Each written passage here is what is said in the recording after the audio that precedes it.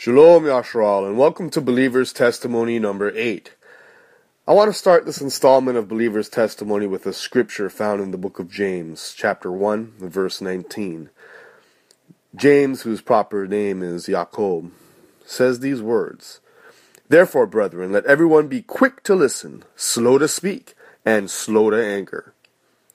Now I want you to imagine something. Imagine if the majority of the world followed these simple words. How much different would this world be? Sadly, the reality is in this world of ours, the reverse is true. People are slow to listen, quick to speak, and quick to anger. But I was blessed this past week when I got to listen to the words of a fellow Hebrew by the name of Zadok ben Israel. Now I've had the pleasure of listening to Brother Zadok give teachings and debates on the platform Debate few years. And this past week he appeared on Debate Talk for You during a preliminary debate special in which he shared a little bit of his testimony. And this small portion of his testimony was such a blessing for me. I know it will be for you as well.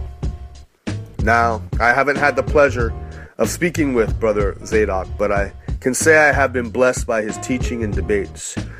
Do I agree with everything that the brother teaches and says? No. But I will say this about Brother Zadok. He is a skilled debater and very well spoken. And he shows a lot of respect to those he is debating and dialoguing with. And from that alone, we can learn a lot. Brother Zadok is going to have a dialogue on December the 12th with a Christian radio host named Vocab Malone. Now, some of you may be familiar with that name as well. Vocab has unleashed a lot of criticism on the Hebrew Israelite community and the doctrine of the Hebrew Israelites. And he's especially zoned in on the One West camps. As a result, a lot of people in the Hebrew community are not too pleased with Vocab Malone. But Brother Zadok has expressed a willingness to engage Vocab in an open dialogue to discuss similarities and differences between Hebrew Israelites and Christians. And personally, I think this is wonderful. A lot more can be accomplished in a dialogue than in debate, which is why I started out with that verse in James chapter 1:19. Because as believers, we need to be quick to listen, slow to speak, and slow to anger. Because when we do this, we'll be able to hear the other person's point of view and gain greater understanding. And in turn, we'll be able to respond to people rather than just react. We as believers need to be careful that as ambassadors for Yahuwah's kingdom, we should be drawing people into his kingdom, not pushing them away. And I believe Brother Zadok touches on that as well in this short testimony session.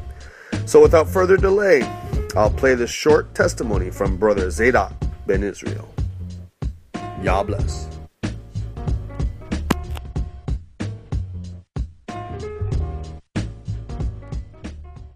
I just want everyone out here to think for a minute. I appreciate what Brother Vocab said about his opinion of me. Everyone may not have that opinion of me, and that's fine. I'm not here first to make friends. I am here first to represent what I have found in the scripture and why I am choosing as a man to walk this path that I'm walking. Why amongst my own children, amongst my own family members, my own friends, and people who've known me all my life, I choose to hold this stance. I'm not from a city where, like in some other cities, people may have all these different factions and groups all over the city.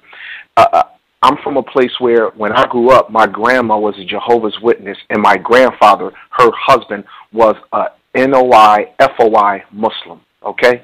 They loved each other. I don't know how they didn't follow the same paths, but I've seen that. And as a young man, I heard many discussions between my Jehovah's Witness grandmother and my FOI.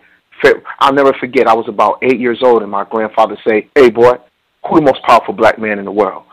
I don't know. I was like, I'm thinking of some singer or some athlete or something.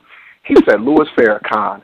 Man, I don't even know who. I'm like, what is that? What's a Farrakhan? Never heard of it. My grandfather introduced me to that stuff when I was 8. My grandmother used to take me to Bible studies with her when I was young. what I'm saying is I've heard people talk about opposing views all of my life, and when I couldn't say nothing, I had to sit there and listen. And what I didn't like was when people who's supposed to love each other would get so heated. I got the vibe that they hated one another, that the discussion got so heated that they hated one another. You understand what I'm saying? I come from a place where, you know, I'm not proud of everything I did in my life in them streets, man, but I come from a place, man, where a brother killed his own brother over a dice game, man. So at the end of the day, when I'm talking about flesh and blood, brothers, King. So at the end of the day, I've always been someone who has said, yo, there has to be a better way for us to handle our differences. When you see a husband and a wife go at it, you had husbands and wives during this election, Hillary, the husband for Hillary, the wife for Trump, and they mad at each other about their politics. What I'm saying is this. I don't have to accept the next man's reality and truth as my own, but I am out to understand the next person. Why? Because in me following Christ, there are many of my own flesh and blood people. For some of these dudes who hold the stances they hold, and women, but they mamas don't follow the same thing they follow. Do they diss their mamas the way that they diss the next person who they disagree with? For them cats who don't celebrate holidays no more, but your mama and your daddy and your uncles and your favorite cousins who you was like brothers with growing up, and you keep yourself from them things when the family get together. Do you hate them? And when you explain to them why you serve the Most High how you do and how you hope they would see the light, do you talk to them with the same vitriol you talk to the next person who you totally don't know? See, most of our fights in life are with people who we love. So if you deal with the man you don't know from a can of paint, the way you deal with the people you love, you might get somewhere.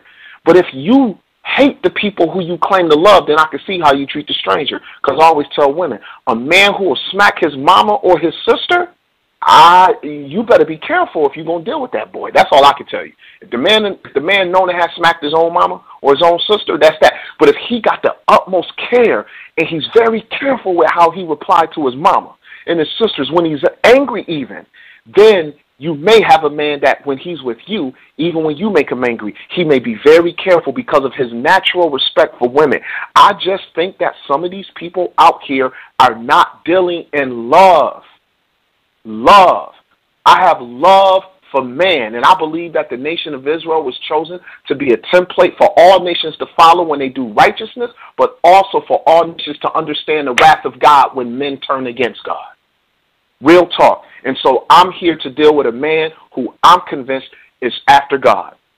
Point blank, period, just as I have dealt with other people on your show, Sal. And no, I will say this for the record, and God willing, I'll say it again at night, and it's the last thing. I am not here representing the views of all people who go by the term of Hebrew Israelite, but I am here to simply show that as a man who identifies with that as a nationality marker, but my religion, if you will, is Nazarene and or what people call Christian, Messianic, whatever you prefer to call it. I want to deal with the honesty of what I found in the scripture and why I walk the path I walk. That's all. So if a man across from me don't agree with me, at least he'll understand why I hold the stance I hold. Whether he agrees with it or not isn't going to make me stop what I'm doing. So I just need him to understand why I've made the decisions I made and why I see it.